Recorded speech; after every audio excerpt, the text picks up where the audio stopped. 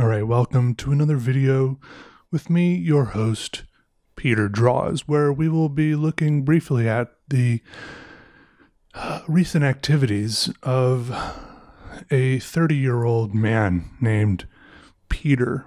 He is me, but he's a past version of me, so I do set myself apart from him. This is a video sponsored by Squarespace.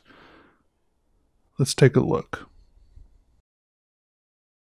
All right, so here we see 2 days ago Peter setting up a drawing space and recording area in the kitchen of his house, which is admittedly a little ironic because did we not just see him several months ago move out of an apartment and into this house because, in part, he didn't want to have all this stuff set up in his kitchen? Well, I guess that's the luxury of choice because now he can choose to be in the kitchen when before that was his only choice. And I don't know, it is nice to mix up the scenery sometimes. Now, I mentioned Squarespace earlier, and I think it's important for me to mention that I do use Squarespace for my own website, and it works very well. I need to go and update my website with some of my more recent drawings, but I think I have a very convenient little drag and drop module there. It automatically updates a gallery with drawings from my Instagram page. So I'm more constantly updating my Instagram, but I don't have to worry about it too much because all those images automatically show up on my Squarespace page, right? peterdraws.com. So go check it out if you want to see how I run my Squarespace page. I have no experience with making websites or writing code or anything like that. So if I can do it, you can do it. I'm pretty dumb when it comes to that stuff, but it's still very easy, and I believe in you. So go check it out.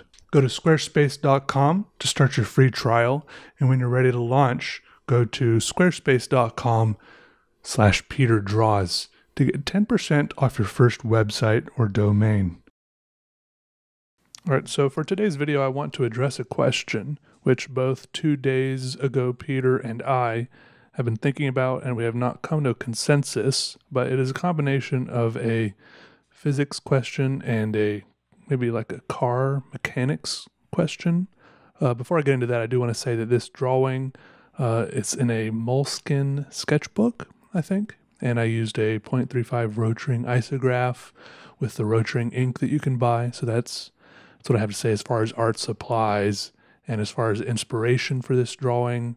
I had been having like a few days of artist block, or I don't know if it's really artist block. Maybe it's just like the type of block where you just, I don't know. I was reading about how when you get into a flow state, it does take your mind some time to recuperate. And so maybe I just had been flowing too much recently and just had to take a couple days off, and now I'm back. But I did go at it pretty aggressively, scribbly.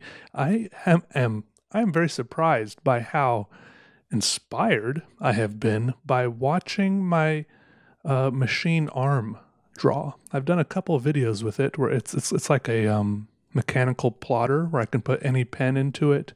I don't know if you've seen any of those videos, but basically, yeah, you put a pen in it and then you can feed it like images through the computer and it makes like little paths. But basically what I noticed is that it tries to optimize these paths and it doesn't pick up the pen very much. It makes like long squiggly lines and piles them up on top of each other, and it makes an image, right? And I've found myself drawing in a way lately where I also don't pick up the pen as much as I used to. I make a lot more like jumbled up collections of longer squiggly lines. I leave the pen on the paper.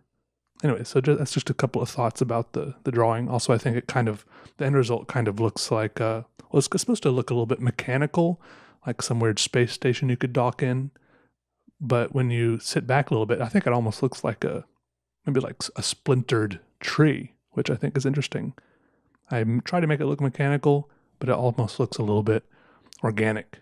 That's interesting, to me at least. There's more I could say about that, but here's my other question, okay? Peter, 2 days ago, Peter noticed, even many more days ago, I guess it was a different version of me.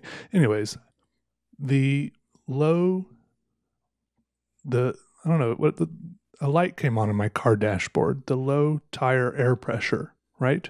And it's the first car I've ever had that has had such technology that could sense when its own tire air pressure is low. Basically, I think this is just because cold weather arrived, and that makes the car think that, I guess the tire pressure is actually lower. I don't think that there's a leak in my tires. I think this is proven a little bit. I don't know if it's actually proof, but when the cold weather arrived, I noticed that all the air pumps at the gas stations around town, which previously were empty, now suddenly had 3 or 4 cars lined up around them all the time, because I'm assuming other people also had cars in which their low tire air pressure lights came on, and so that everyone lined up to go pump up their tires again, right? But me, I'm thinking, assuming there's not actually a hole in my tires, there's not a leak, there's the same number of air molecules in my tires, would I be silly to pump up my tires, right? And then when warm weather comes around again, would there be too much air in my tires? Would they be overinflated? It got more and more complicated the more I thought about what was going on in my tires. I thought it was a simple thing, but I mean, first of all, right, air isn't just air. There's like a bunch of different things. I think it's like mostly almost 80% nitrogen, right? But we breathe, it's like around 20% oxygen. Then there's some other like trace elements and stuff. There's some carbon dioxide in there. I think the plants breathe carbon dioxide, but only I'm surprised I don't think the plants need very much. If the plants really breathe carbon dioxide, I'm pretty surprised, because I looked it up and air is only 0.04% carbon dioxide. Is that surprising to anyone else? I guess it's a very delicate balance. Even a bigger percentage of air is water vapor. It says it's about 1% water vapor. Anyways, so basically, I'm assuming, I don't know, look, I have a very limited knowledge of like physics. So I'm assuming that there's 2 things that could give my tires pressure. One is temperature, aka like how fast and furious the various molecules are bouncing around inside the tire, right? Maybe they're hitting each other or hitting the walls of the tire. That's how it works, right? Or the other factor could be how many molecules there are. So you could increase the pressure by increasing the heat or pumping more air in there, right? So I'm thinking that if we added more, if I added more air right now to make my sensor go off, I will note that they don't look visibly deflated. So I've still been driving around. I mean, it probably lowers my fuel economy a little bit, right? If they're a little bit deflated, but I'm guessing, look, if I add more air right now and then it gets warmer once spring and summer comes around again, and so the heat goes back up, will my tires be overinflated? What do you think? I don't know. Also, the corollary to it getting, I don't know if I use that word corollary, right? Anyways, the flip side, all right? The obverse. If it keeps getting colder, right, the molecules will they will chill out, right? They'll stop being so active. If it keeps getting colder, will my tires eventually deflate all the way? Just like if it gets down to absolute 0, right? Is that 0 degrees Kelvin? Will my tires look completely deflated, even though there's the same amount of air in there? That's a weird concept to me. Is that right or wrong? It'll look like my tires are completely flat, even though there's the same amount of air in there. I mean, I don't think absolute 0 is even possible, right? But I mean, just imagine. I don't know. They probably don't even use. Do they use tires at places where it gets down to like -40? I know there's places in the world where it gets really, really, really cold. They must have to put so much air in their tires. They probably just use like tank treads and stuff like that, so they don't have to put air, because they would have to put so much air in their tires, because the molecules would be so sluggish, right? I don't know. I'm just trying to think through it. But that's so weird to me, to imagine the air in a tire at absolute zero, and then what would the molecules do? Would they just all be like lying at the bottom, lying dormant at the bottom of a tire? And here's my other question. At normal temperatures, this is my... Now, I'm hoping that some people will correct me here, because I feel like my knowledge of this must be flawed somehow, because I'm imagining the molecules flying around.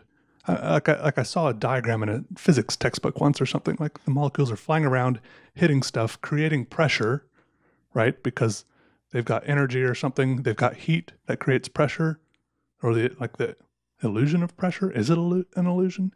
I don't know. But what are they flying through? Just like empty space? So I don't know. How does that even work? Is there something... So like if I move my hand through the air, it's not really moving through empty space because there's air molecules there, but the molecules themselves, are those moving through actual empty space? Is there any such thing as actual empty space? I don't know.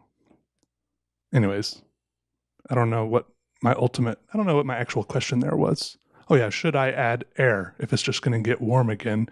And should I add air to my tires if it's just going to get warm again and my tires don't look noticeably flat? Because they might be overinflated once the weather gets warm again. What do you think? All right. All right, goodbye everyone. Thanks for watching. Have a good one.